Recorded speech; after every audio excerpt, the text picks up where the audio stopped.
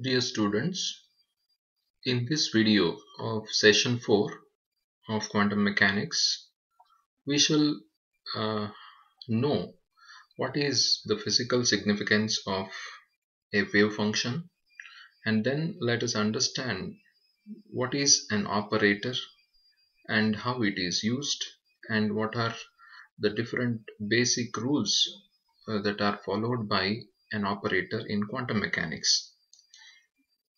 Myself, Dr. Ganesh Acharya, Assistant Professor, Department of Chemistry, IDSG Government College, Chikmagaluru. So we shall have a recap on the physical meaning of wave function, because already we have discussed the physical significance of wave function in our last class. So the first physical significance is the eigenfunction, that is a wave function psi n, and the corresponding eigenvalue of energy, that is En, and describe these two values, describe the quantum state of the particle. That is the first point. And the second point is the wave function psi doesn't have any physical meaning directly. It is simply a complex quantity to represent the variation of matter wave, and it connects the particle nature with its associated wave nature.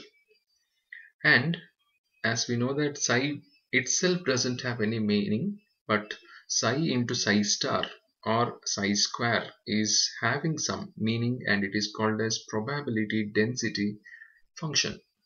Psi star dx dy dz also gives the probability of finding a particle in the region of space x and x plus dx, y and y plus dy, z and z plus dz.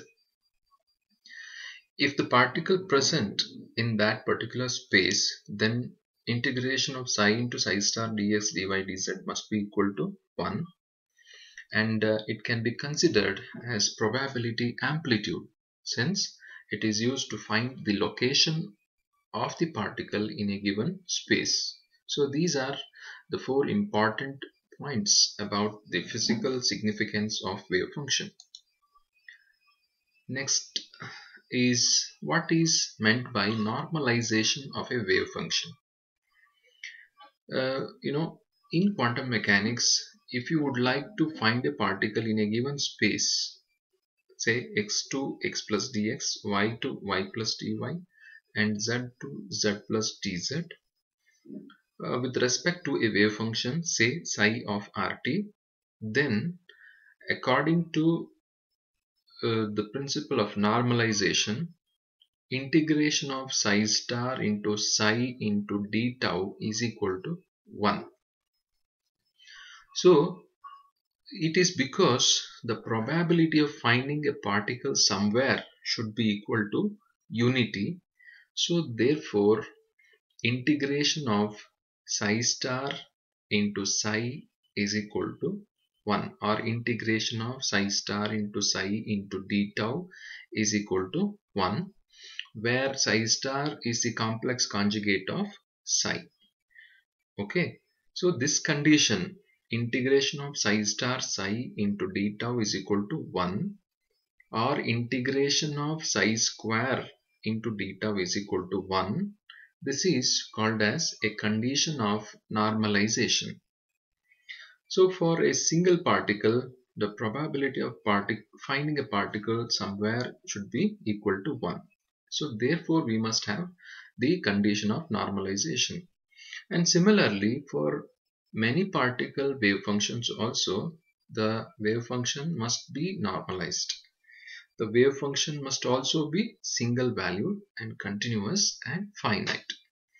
Okay, hope you understood what is meant by normalization. It is integration of minus infinity to plus infinity psi star psi d tau is equal to 1, or integration of minus infinity to plus infinity psi square into d tau is equal to 1. Now the next condition is orthogonality, that is a condition of orthogonality. Now to understand this, suppose let us consider two wave functions psi a and psi b. And if A cap is an operator acting on these two functions, when you obtain the eigenvalues A and B, then with A not equal to B, integration of psi A star A cap psi B is equal to integration of psi B into A cap psi A star. Or in other words, simply you can write integration of A star into, integration of psi A star into psi B is equal to 0 when A not equal to B. Okay, so this condition, that is integration of psi A star into psi B is equal to 0 when A not equal to B, is called as the condition of orthogonality. Hope you understood what is meant by orthogonality. That is a condition when integration of psi A star into psi B is equal to 0 when A not equal to B. That is called as condition of orthogonality. So to summarize, let us consider two non-zero wave functions psi I and psi j. These two functions are said to be orthogonal if their scalar product is 0. That means mod of psi I into psi j is equal to 0. This condition is called as condition of orthogonality. Similarly, if you consider a wave function psi and it is said to be normalized, then the scalar product of a function with itself is equal to 1 or unity. That means integration of psi square into dr or d tau is equal to 1. So, or in other words, integration of psi star into psi into d tau is equal to 1.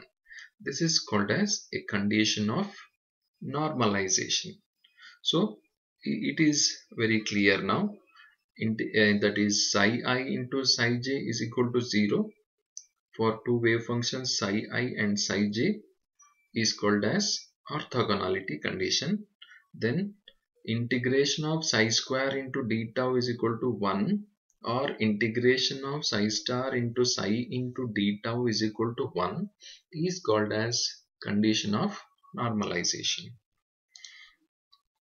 Now let us understand how the operators are used in quantum mechanics and what is meant by an operator that is used in quantum mechanics. It is just like, that means an operator is just like a mathematical symbol, like your addition, multiplication, subtraction, integration, differentiation, etc. When it acts on a function, it gives rise to another function. So therefore, an operator is a mathematical rule or a symbol which transforms one function into another. This is a simple definition of an operator. For example, here if you take, say, a into psi of x is equal to d by dx of psi x. It means that the operator a is a differentiation operator, acts on the function psi of x. Alright. Similarly, here if you consider d by dx of psi x means it is differentiation of the wave function psi x. It gives some other wave function. Upon differentiation of psi, it gives another function. So therefore, d by dx, that is differentiation, can be called as an operator here. Alright. So an operator is a mathematical rule or symbol which transforms one wave function into another. Now, according to one of the postulates of quantum mechanics, for every physical observables like energy, momentum, position, etc., there must be a mathematical operator. For example, if you want to have a total energy operator called as Hamiltonian operator. It is given by H, that is Hamiltonian operator, which is an operator corresponding to total energy of the system. You know that the total energy is a sum of kinetic energy and potential energy, right? So therefore the operator corresponding to kinetic energy is minus h cross square by 2m into dou square by dou x square, and similarly the operator corresponding to potential energy is V of x. So therefore the total energy operator is equal to minus h cross square by 2m into dou square by dou x square plus V of x. Now it is very clear, that is operator is a mathematical symbol or mathematical rule which transforms one function into another. Now let us take another example. Let us take a wave function corresponding to a free particle, that is psi is equal to a e power minus I by h cross into et minus px. Then dou by dou x is equal to I by h cross into p of psi. So p cap is equal to h cross by